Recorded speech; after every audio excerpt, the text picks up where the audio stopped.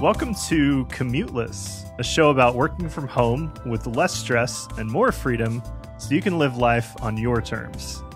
I'm Kyle Adams, and I'm joined by my co-host, Corey Miller. Hello. As well as a very special guest, Austin Saylor. Very, very special guest. Hello. So special.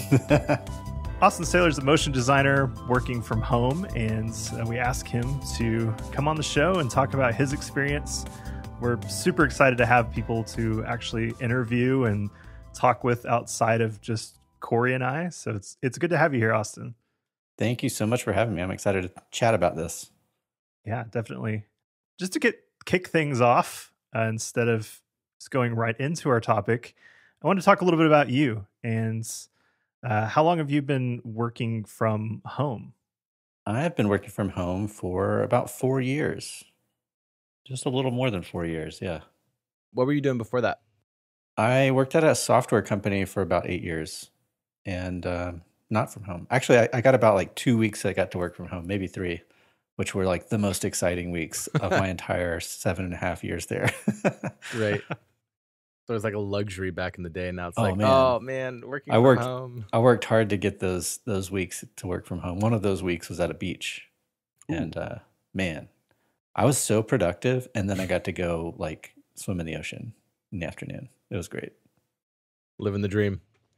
Yeah, I think I remember when you either had just started working from home or you were starting to, and you're like, this is fantastic. Yes, I vlogged when I started working from home, and I left my job, and a couple weeks into it, I got to go to the beach and work from there. Oh, it was great. That's amazing. I missed the beach. I think the beach came to you, Corey.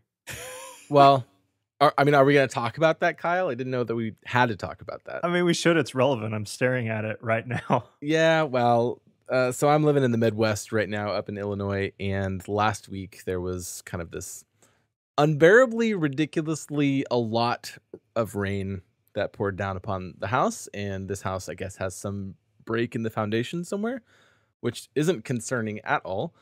And so the basement flooded. So that was fun. It was a fun thing to wake up to that one morning.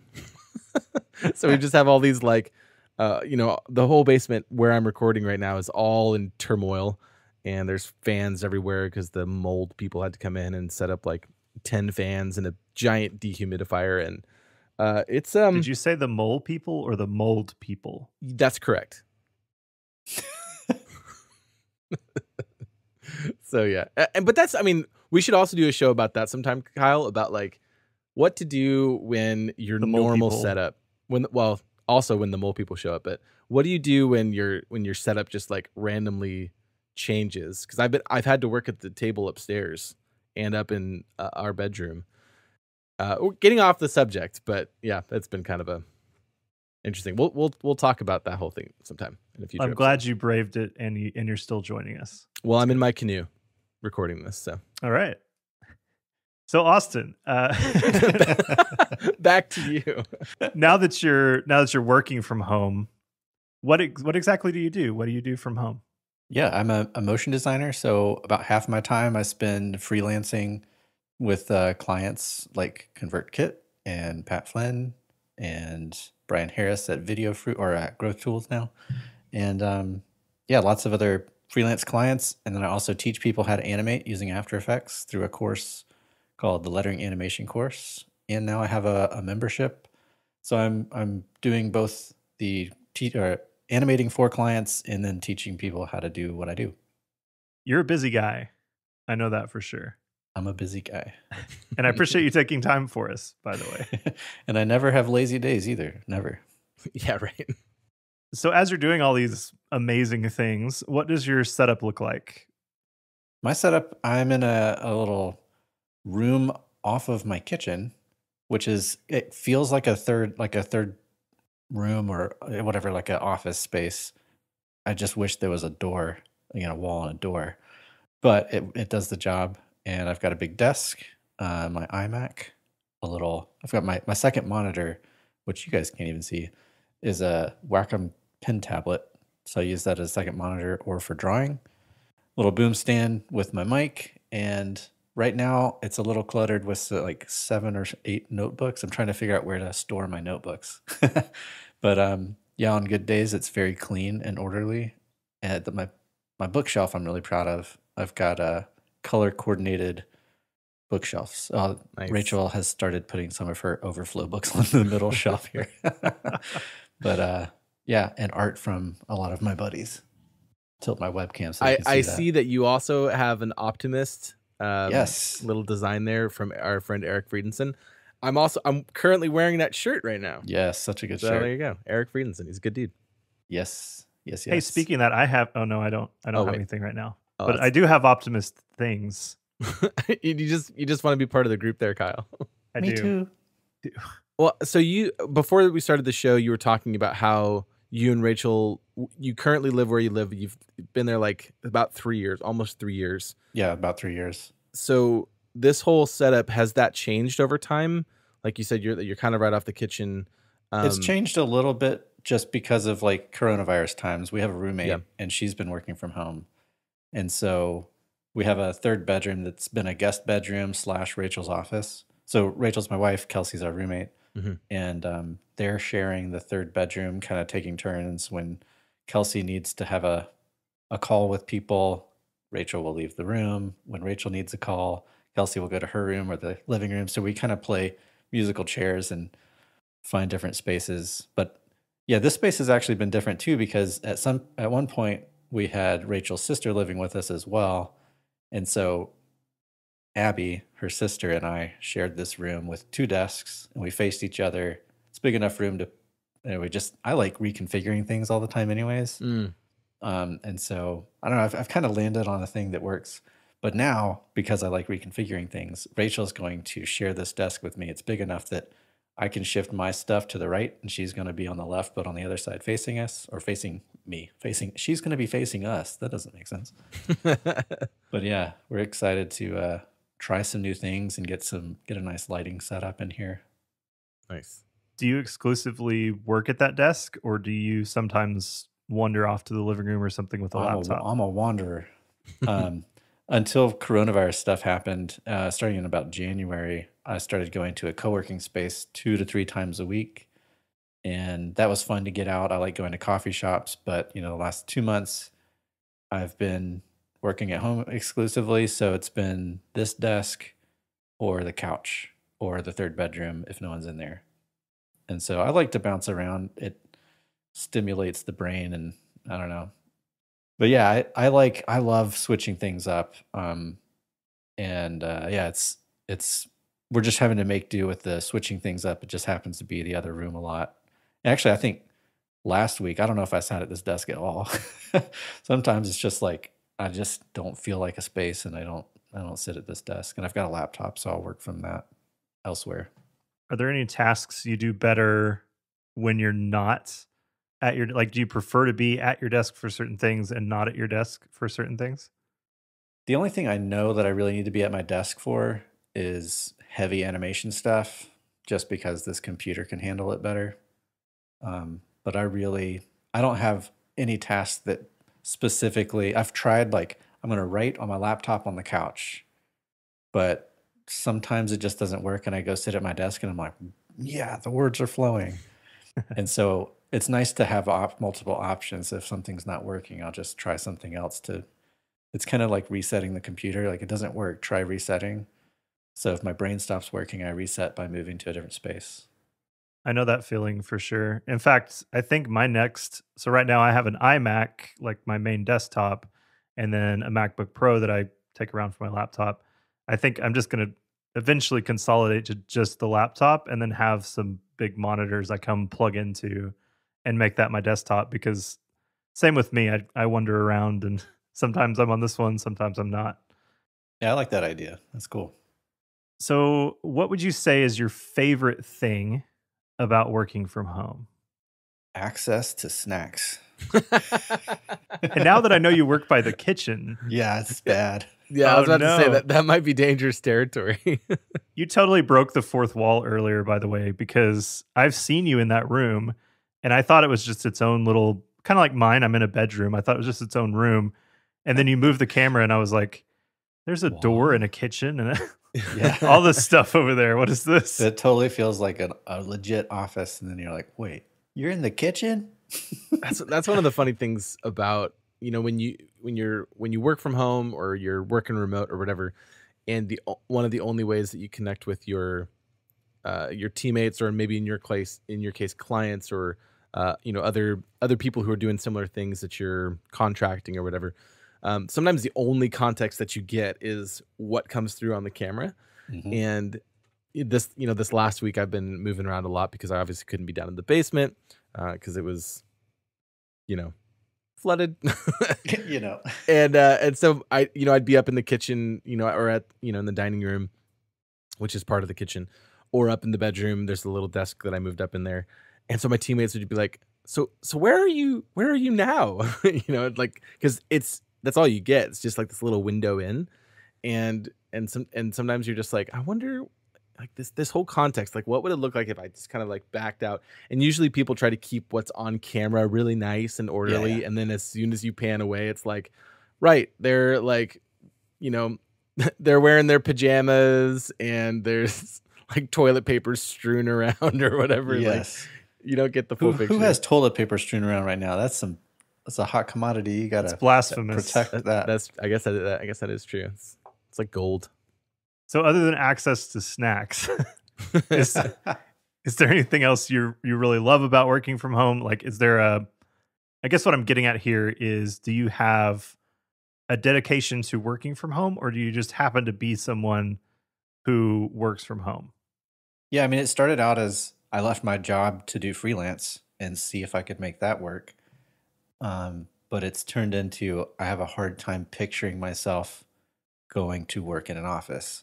I was enjoying having the option to go into a co-working space whenever I wanted, but that was not like I gotta be in here. Now, if I had like a dedicated office space within a co-working space, I know some people have like a place where either multiple people can work or whatever. If it's my own thing, I could see that working. But as a solo person, I love just being able to work from home.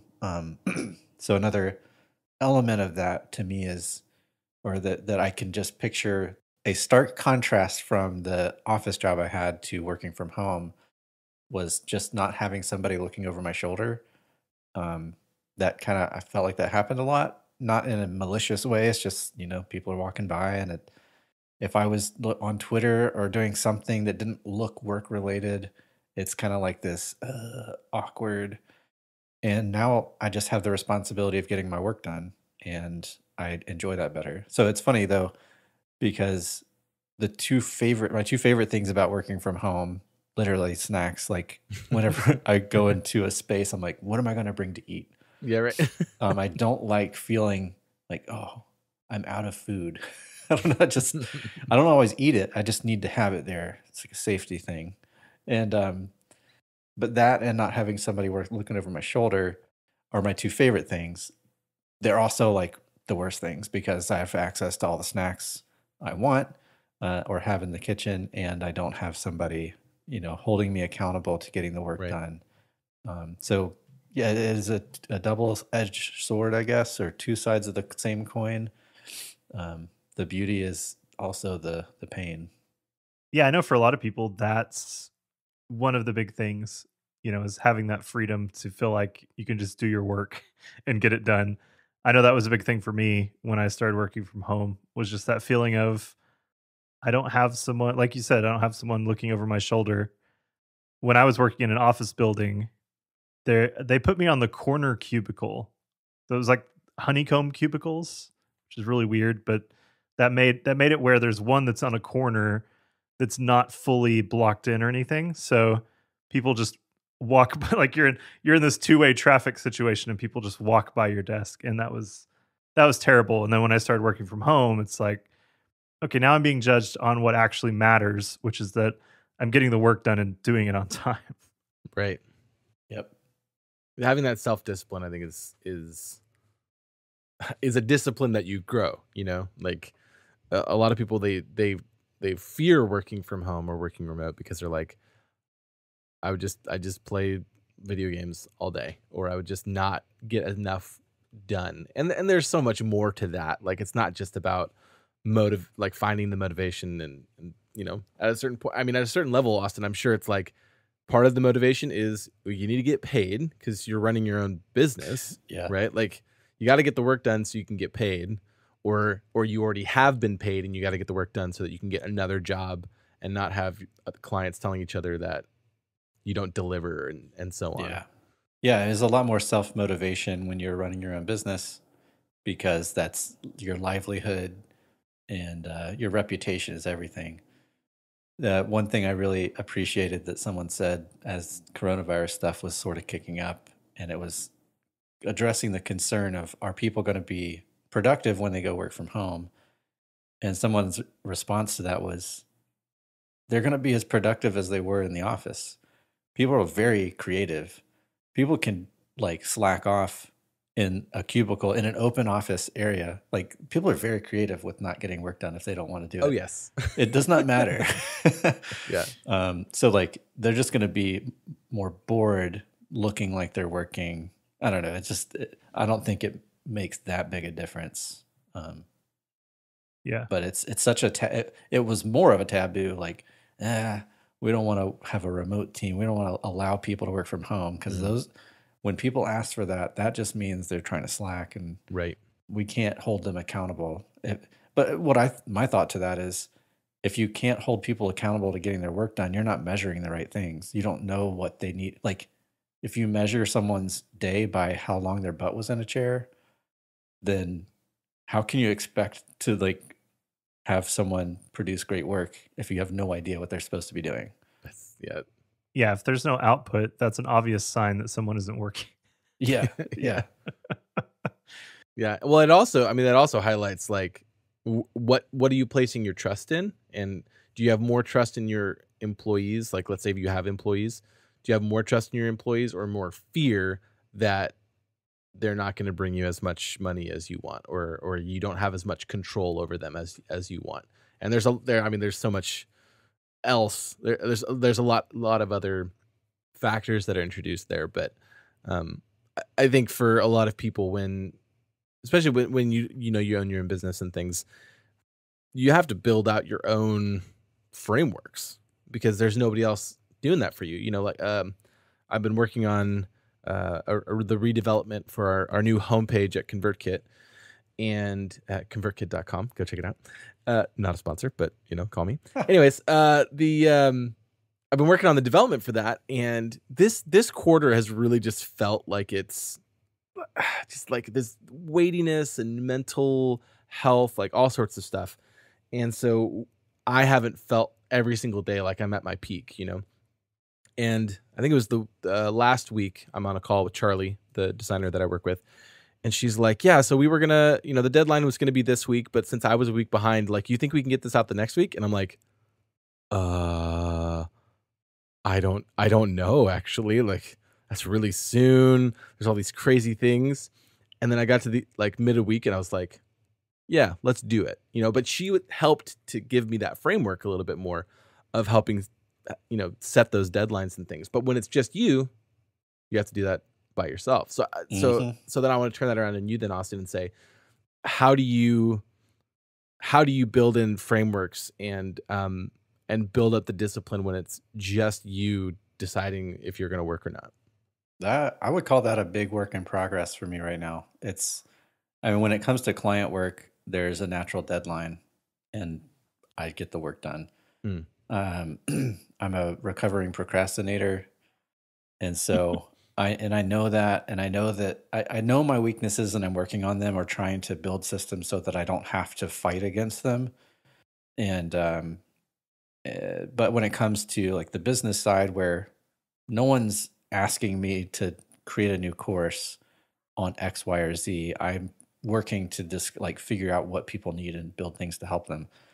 And so that's all on me. Like, that's just like total, I don't know, but I guess part of my solution to that problem of not having a natural deadline is I have like a couple of business coaches that I talk with, and my wife and I actually are doing an even better job recently of holding each other accountable and having like monthly and weekly meetings.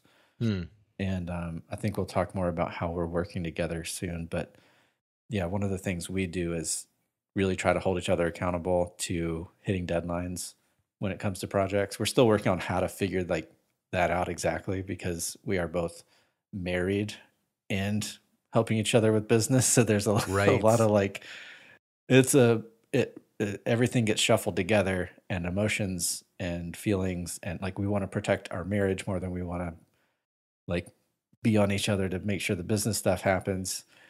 And so there's a sensitivity that needs to happen in there. And I think we're pretty good about the sensitive side. We're actually trying to be a little bit harder on each other. You know, I think I'm answering that question. I think I got through some of that good stuff. Yeah, you nailed it. You nailed it. Yeah, that's awesome. So speaking of working with your spouse, that's kind of the main thing we wanted to talk about today. Kind of dive into that a little bit more, and I'm glad you brought it up. So what a segue! I know that you always have to mention the segue, Corey. Stop. It's not a good segue if you mention it. Anyway, I know all three of us have, during all of the COVID-19 lockdown stuff.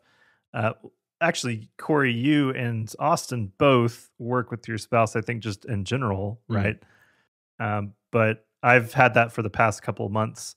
And so that's been an interesting new thing, and something that I know, Austin, you are pretty passionate about. I know you've worked through a lot of stuff. I'm curious to hear a lot more about that. I actually don't know a lot of the behind the scenes there, but I know that you've had to work through things and, like you said, set up some systems and that kind of thing.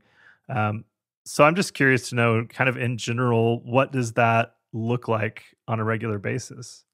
Yeah. So yeah, we've both been working together from home for 3+ years.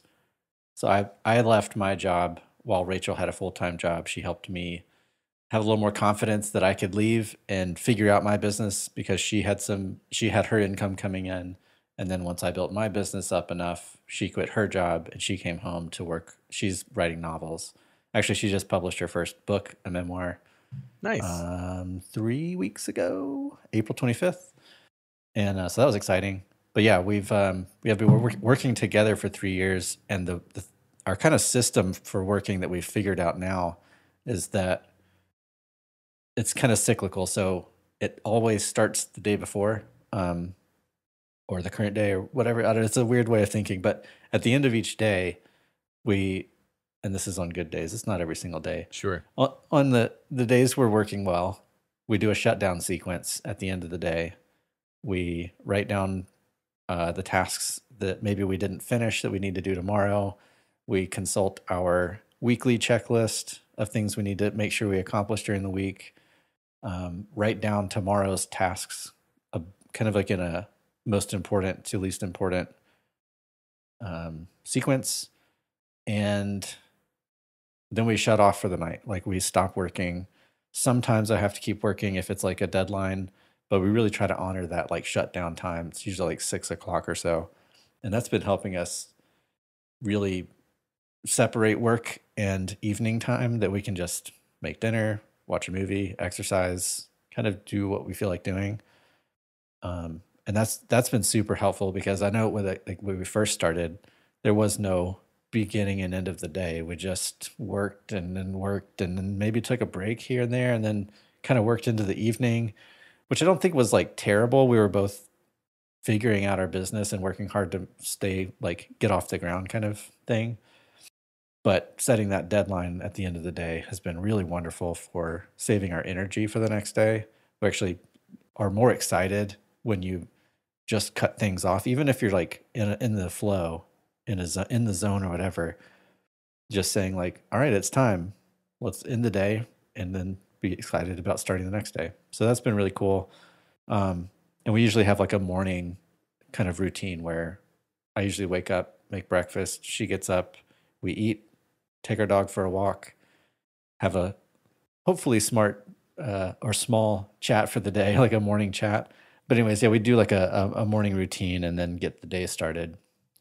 But really having like a plan for the day has been super helpful. And one of the things that I know that's been kind of instrumental in us not butting heads with each other in the middle of the day is we read the book Deep Work, and that gave us a really good framework for understanding that we can say, I need an hour and a half of no interruptions. I'm putting my phone in the other room, I'm turning notifications off, and I'm focusing. And we really respect that time if we need it. We don't do it every single day, but it's a great way for us to separate, like, I'm at work, like, I'm not going to think about dishes, I'm not going to think about laundry. It's time for me to focus. And then if one of us does it, the other's like, yeah, I'm going to do a deep work session too. So we have language for it. Just we call it, I need a deep work session, and we know what that means. And that gives us that space to just separate and get focused. We also do like these little collaboration sessions where sometimes we'll spend half a day workshopping, maybe marketing things that Rachel wants to do for her book that she's not sure how to technically do, and I'm more technically minded. Or then there's like copywriting things that she is stronger at that I need to do for my sales page. And so we'll workshop, spend an afternoon workshopping things for me. And so it's been pretty cool to start collaborating a lot more, probably in the last 6 months. And we've really enjoyed those like collaboration times we give each other. We started on doing them on weekends, and then we're like, we could just do this during the week. It's our business. We can do what we want. It's like we build our own world. We can do it. That's awesome. That's really cool. So that's a big kind of overview of how we work together. I think the most collaborative my wife and I got while she was working from home is proofreading emails for each other. That happens on the regular here for both of us. Yeah. Do you have that thing where you're just like, can I read this to you and see if it sounds right? We have that all the time. My co-working is like, Christiana, look, I'm just going to say a lot of words here. You might understand some of them. As you have said to me prior, I just need to say these words. Can you just nod and tell me that I'm doing a good job? That's great. Actually, yeah, I love when Rachel hears me talk about animation and she's like, those words didn't make any sense to me, but you sound smart. Something that you said really stood out to me, and I really love, and this is just more like a little kind of a note on that, is you talked about having a shared language, something that you both knew. So there are little words and little notes that you can say, these little terms, and you both immediately know what that is. We episode 6, I think, Kyle, we talked about communication with the people that you're close to, the people that you live with, and that those things are important, because then you can be like, hey, we know this thing, I need focus work, or I need, I need to go into a deep work session, or whatever it might be. Then you have that understanding, you have that definition that both of you have, and can understand without being like, oh, well, you said this thing, but I didn't really know, or whatever. Yeah, I don't have to explain like, hey, I really need, I don't have to justify why I need her to like not bother me, or vice versa. Yeah. That's brilliant. I love that. Yeah, I ran into that a lot when we first started having some time where we worked from home together. I started running into that a lot, where it's like I had to explain in length, hey, I'm going to go do this thing. So yeah, it's good to have that language and those signals in place for sure. So what would you say is your biggest struggle working together from home? We both like talking. I mean, I particularly like talking, but we just have a good time chatting. And so like sometimes our morning sessions of touch base, talk about what we're up to, make sure we're like, do we need to assist each other in anything, can turn into an hour and a half long discussion. It's usually about business. Where do you think your thing's going? What are your dreams? What are your aspirations and fears? And they're always really good conversations, but they're not the best for productivity for the day. And when Abby, Rachel's sister, lived here, she loves to chat as much as I do. So sometimes we'd get into like a 2.5 hour long deep discussion, just like real deep and heavy. And Rachel would just be like, I gotta go get some work done. And she's a lot better at just being like, nope, this needs to stop. We need to get some stuff done. So that's honestly one of our biggest challenges, working from home and working together, is staying focused and getting stuff done. And we've got a really cool role model is Rachel's other sister and brother-in-law. They are action takers. And they're often, when Rachel and I have been sitting on the couch for an hour and a half chatting, we'll look at each other and be like, we should get some work done. You know who wouldn't be sitting here just chatting forever? Hannah and Eric. They would have gotten so much done in this hour and a half. And so it's fun to have like that. Another is like shared language. We understand that, hey, let's be more like Hannah and Eric today and just do the things. That's a tough topic to approach as well. So I'm curious if you have any, like, are there any established kind of signs you have between each other for, rather than just saying, will you please stop talking? Like, is there anything you kind of have to signal to each other, hey, I actually really need to focus right now, without upsetting the other person? We don't. But it's probably something that if we were on this podcast 6 months from now, maybe we'll have that shared language. I think for me, the issue that I've recognized in myself is that I'll chat, and then be like, wait, I got to get some work done. And she's like, okay, like, can I respond? Right. And I'll spill the podcast I was listening to super early in the morning when I woke up. I'll tell her everything, and then what that reminded me of, in this book that I want to read. And then I'm like, gotta go. And she's just left spinning with nothing, and I'm recognizing that I am the chatty Cathy of the group. But then I can't just be like, gotta cut it out without, just finding that balance of not talking too much, but also not like giving her space to express the things that are on her mind. That's very personal and very individual to us, but it's something that it's good to find that awareness of where you are in your relationship and communication about the things that you need, really, and giving the other person the space to express and feel like safe to respond, and having that psychological safety net that here's another one where it's like I can recognize in myself that I think I'm working on is when Rachel comes to me with an idea. It feels terrible, but I will just like be like, no, I don't know if that would work.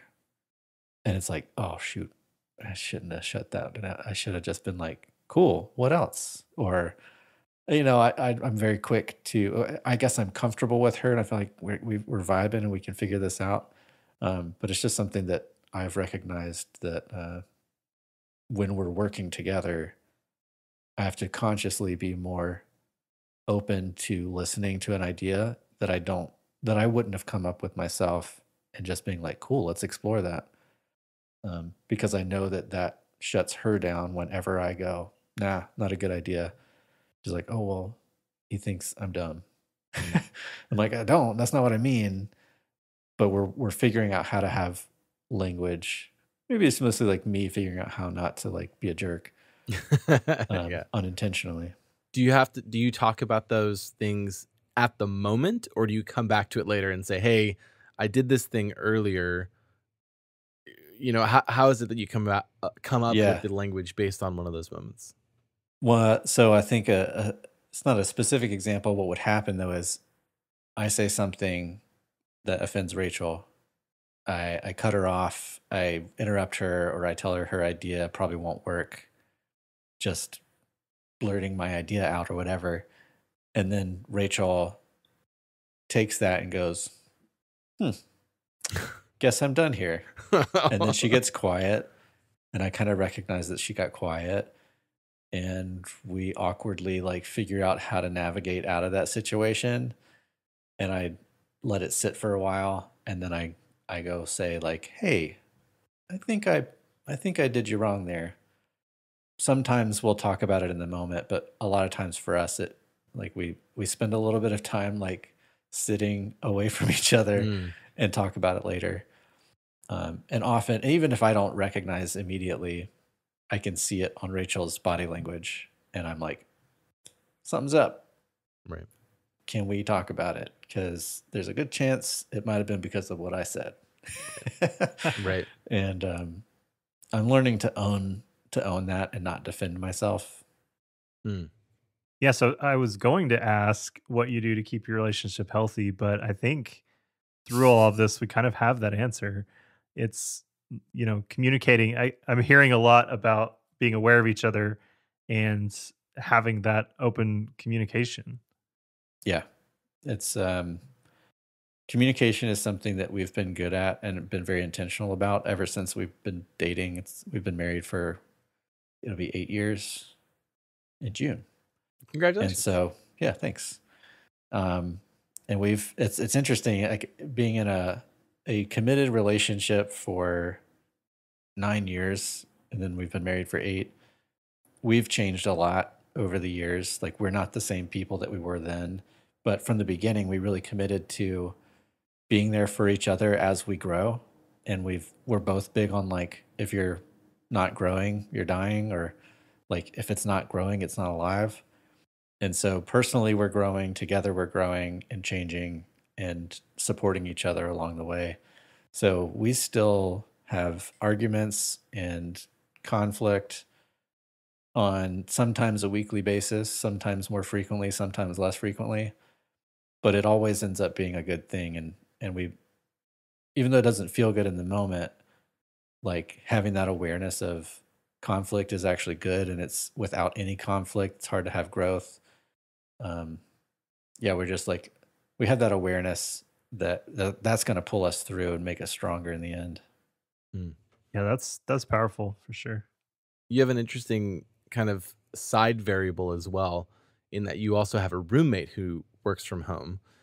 There's a whole different dynamic there, because one is your spouse and one is a roommate.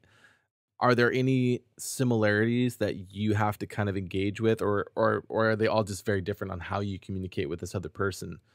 Yeah, it's quite a bit different because we don't work together at all. She has her job and we don't collaborate ever. So, and I'm not married to her.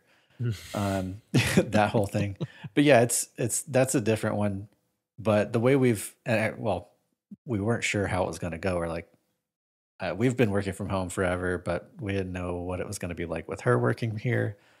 And so we just approached it from like okay, so during the day, we usually have just done whatever we want in this space, but we want to honor the fact that you're working here, and we just need to communicate about what we all need. And it's probably going to change over time. Then we don't know how long we're going to be doing this. And so basically, if we know that like, for instance, right now we're recording, it's the evening.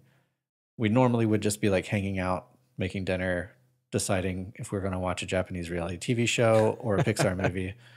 But I let them know that we're going to be recording this podcast. So they're like, cool, we'll make dinner. And they're in the back room in Kelsey's bedroom watching Parasite. It's a movie that I don't think I can handle because I can't handle movies more intense than Jurassic Park. So they're like, cool, perfect opportunity. We'll go watch this movie while you're recording. And yeah, so we just communicate a lot about like, I need 12 to 2 quiet in the house because I'm recording, or I've got an important meeting, those kind of things. Yeah. And something Kelsey does that's pretty cool is she'll like do a little walk around the neighborhood at the end of the day to transition from work to home. It's almost like she's walking home, which she used to do anyways. Nice. That's awesome. Pretty smart. Yeah. Well, cool. I'm curious, kind of getting a little bit into the technical side of things, but do you have any tools or resources specifically you feel like have helped you, or even you and your wife work from home together? I don't know if I have too many technical resources. One we use it's now Microsoft To Do app. We put our groceries on there. It's not exactly a work from home specific thing, but it's something we use as a couple that we've tried other things before to like see if we could like sync up with this or that, use Evernote or Notion and shared Google Docs, but like we just haven't really found our groove with those other things. But we have not stopped using what is now the to-do list. And anytime I'm like, all right, creamer, just add it to the list. She'll go to the grocery store, I'll add a thing, text her, be like, make sure you refresh or whatever. Right. And it's a little bit off topic, but we love having that thing kind of sync up. Right. Because that was Wunderlist before, right? Yeah, Wunderlist, Yeah. and now To Do. Got it. I think what's great is that none of that is off topic for this show. Yeah. Yeah. It's about working and living in, I mean, you work and live in the same space. So anything that helps you live better helps you work better. And anything that helps you work better helps you live better. So True. That is true. Yeah. Well, I was going to say something about work-life balance, and I kind of balk at the concept of like always needing to have really good work-life balance, because I'm kind of a big believer in bigger picture balance. When Rachel was launching her book, we worked so many hours and shed tears and worked our butts off and did things we didn't think we were going to be able to do. And that was a beautiful thing, and it was great. And we did it for like a month. And then we took some time to relax and like not be stressed out about it. So the balance came from big ups and downs, not like every day we have to do this, this, and this to maintain, like we can handle balance. It's like I guess if you have like a tightrope walker, they don't always have to have the stick like perfectly balanced, and they don't have to be, like there's minor adjustments, but like if they swing like this, they're not done. They just like counterbalance. And if you can handle counterbalancing longer periods of time, I don't know. That analogy just popped in my head. Maybe it's interesting. No, I agree with you for sure. It's that balance of like you said, the bigger picture of are you actually taking breaks, or are you just constantly, if you're constantly working and you never take breaks, that's where the problem is. Or if you're constantly not working, right, that's the other place the problem is. Yep. One other thing that I recommend to everybody is reading the book Deep Work. It has helped us stay more focused and have had more productive hours after reading that book. And not just reading the book, but reading it together to have that common language and understanding of like, this is actually really important to make time for deep work. Just that totally focused, no distractions time. That's a huge one for us. Man, we've been actually doing more and more like reading books together. I didn't mention that before, but we just read Atomic Habits. That was really helpful. Rachel's really good at taking notes on books. She'll like always do this like one pager at the end. I'm like, oh, I should be doing that. Yeah. And we both read The Four Agreements. It's a really interesting book. Also been super helpful for our like kind of mental state of just being okay. Have y'all ever heard of that book? No. It's an interesting book. And the Four Agreements are basically that you know what? It's going to be better. Do it. There's only 4 of them. Yeah. Okay. The 4 agreements are: be impeccable with your word, don't take anything personally, don't make assumptions, and always do your best. And they're very simple things, but they actually work really well together. So if you are impeccable with your word, then you're careful to what you agree to, what you say yes to. If you say it, you're going to do it. If you don't take anything personally. It was funny. The day I read the chapter about don't take things personally, somebody said something that felt like very much like a direct attack on something that I was doing with my marketing. And I was like, my first gut feel, it was just like, I wanted to throw up. I felt terrible. I'm a Enneagram 9. I'm a peacemaker. I don't want anyone to be upset. And so when someone says they're upset with me, it just makes me feel it's like the worst feeling. Yeah. But I had just read this thing about don't take things personally.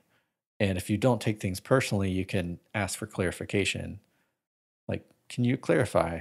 And so I actually asked for clarification from somebody who what felt like a direct attack, and they explained. And within like a minute or two on Slack, I was able to go from the state of feeling like I had offended somebody and feel terrible to like on the exact same page with somebody. I misunderstood what he said. And Rachel had actually watched me do it. She was like, how did you do that? I would have been so mad. I would have been mad for days. And I was like, oh, I just read the chapter of the book. She was like, I have to read that book.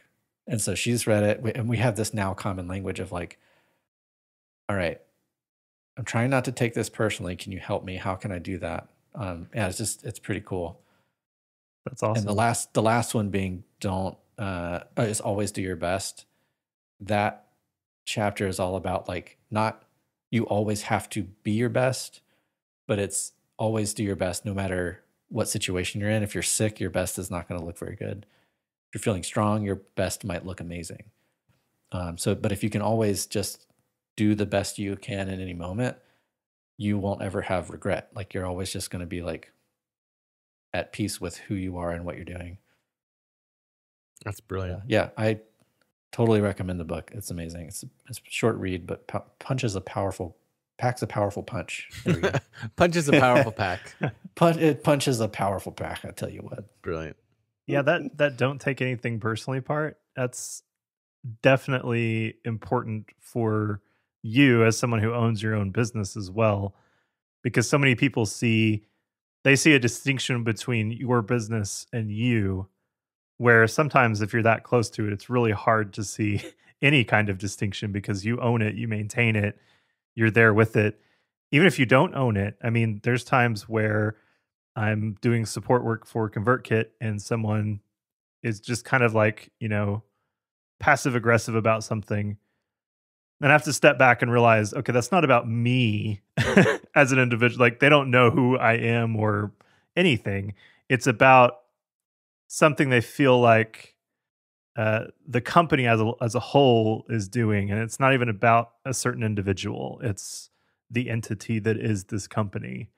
And and even if someone says something about you, Kyle, that you feel is a direct attack on you, that actually has way more to do with that person's like mental model of the world and the way you and your existence has like disrupted them. But it has so much more to, like, anybody in your position, they would have thought the same thing. It's not you, it's what they have in their minds and what they want.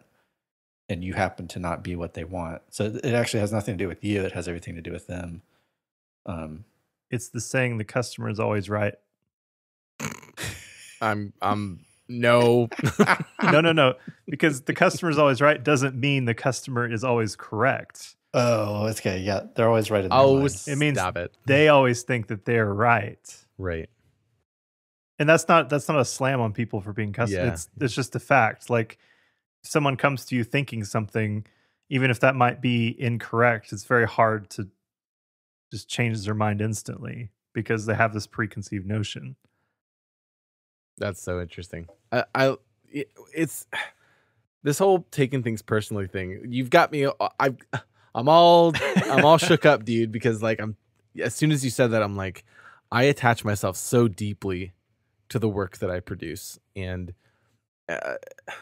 sometimes that's in a good way, and sometimes it's not so much of a good way. Sometimes I take things. I even take like positive things very personally, like, wow, Corey, this page looks amazing, or this code it's really good. Like, you mentioned you're an Enneagram 9. I'm a type 3. So I am I thrive on like achievement and people acknowledging me and saying, hey, you did a good job. And like, there's a lot of that's kind of built up within. Mm-hmm. And so then when it's conversely, it's like, hey, this page is broken, or hey, this doesn't work. I'm like, they're saying I'm a bad developer and I don't know what I'm doing. I shouldn't even be working at this company, and but I love that part of it too, because there's also a part of working from home where communication is so different too. When you're sitting with somebody, or you're you're in an office, you're at a desk together, and they're saying stuff, or you're sitting across from each other, body language, nuance, there's so much that goes into communicating those things that gets lost when you only have this virtual way of connecting with people. And so asking for clarification, saying things like, oh, what made you think that way, or what made you feel that way, to kind of open that up a little bit more, because not only are we in a world where we're speaking, in this internet way, oftentimes we don't say the full thing, because you type out the short version of it instead of like, oh, I'm going to sit here and kind of talk about it and elaborate. Yeah, I think the willingness to, and it actually takes a lot of bravery and courage to ask for clarification, because it shows, it can feel like I look like I don't know what I'm talking about. Like I don't get it. Yeah. But it takes a bit of like willingness to be vulnerable and say, can you clarify that? I don't think people generally perceive clarifying questions as like, oh, you're so dumb, you need it clarified. But it can feel like there's a resistance that a lot of people have. I know I have, because I'm like, I should probably know exactly what they mean. Yeah. I'll figure it out on my own, or I'll try something and see if that appeases them. But I've started asking clarifying questions a lot more recently, and it just saves so much time and heartache. And I mean, even just something as simple as what do you mean by that? Yeah. It's also super disarming, right? Because let's say, for example, someone just comes up to you and they're like, I think you're arrogant and stupid. They probably expect you to be like, well, you don't know what you're talking about, and you leave. You're arrogant and stupid.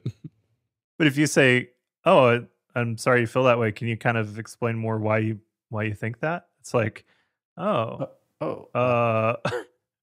you've just countered their point as well. Yeah, exactly.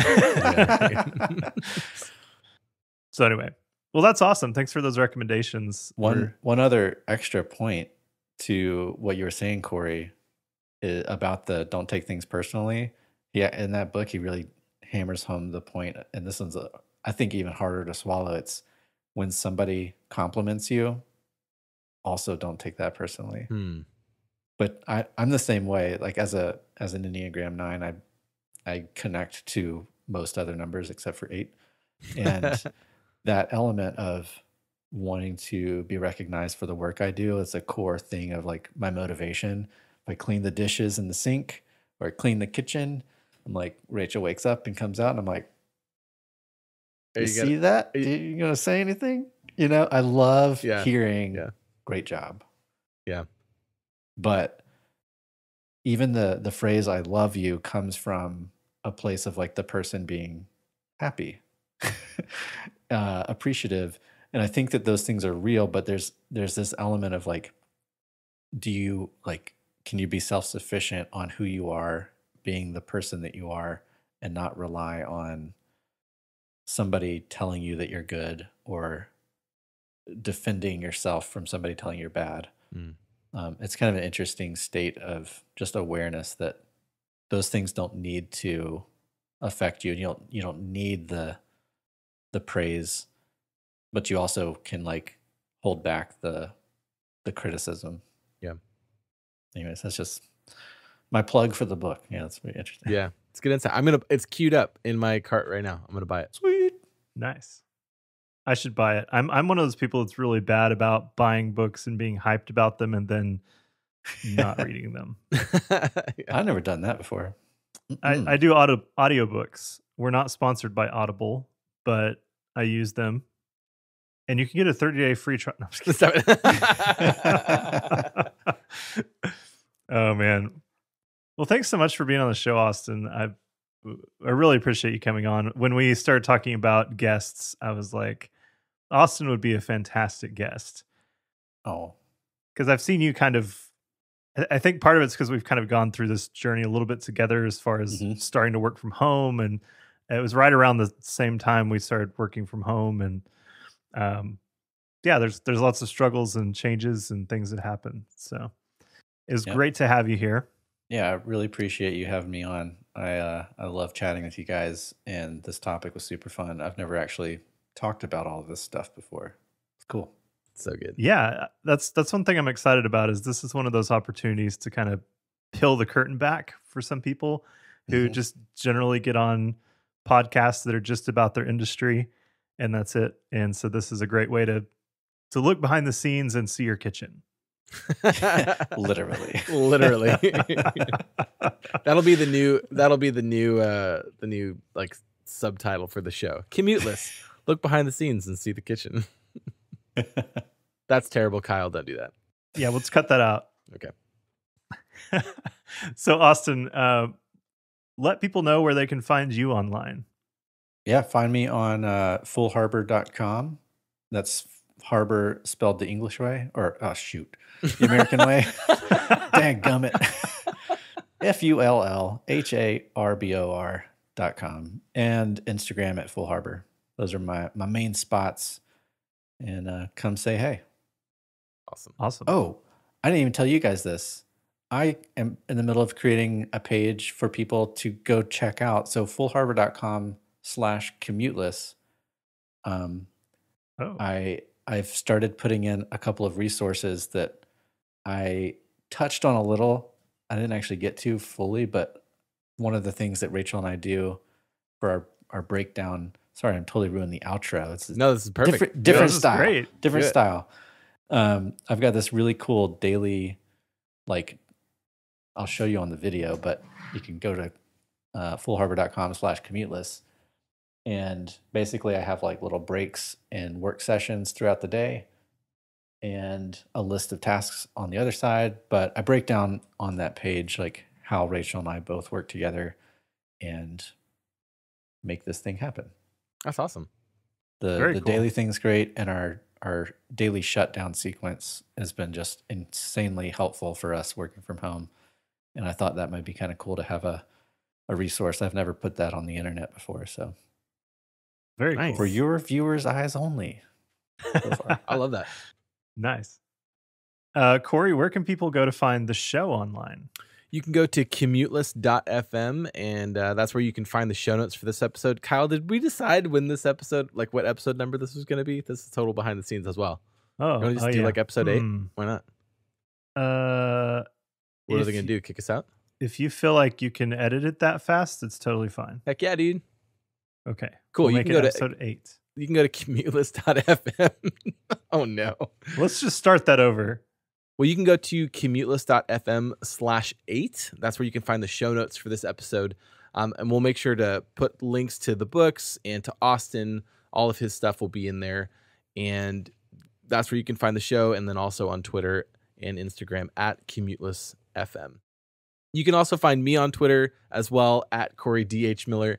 And then also my development blog, CoreyDHMiller.com, which I drastically need to write another post about some of the things I've been learning. So I'm going to do that. But Kyle, wrapping it all up, where can people find you online? You can find me at kyleadams.me or on Twitter at @itskyleadams. Nice. Thanks for listening, everyone, and we'll see you next time. Bye. Bye. Ow, ow.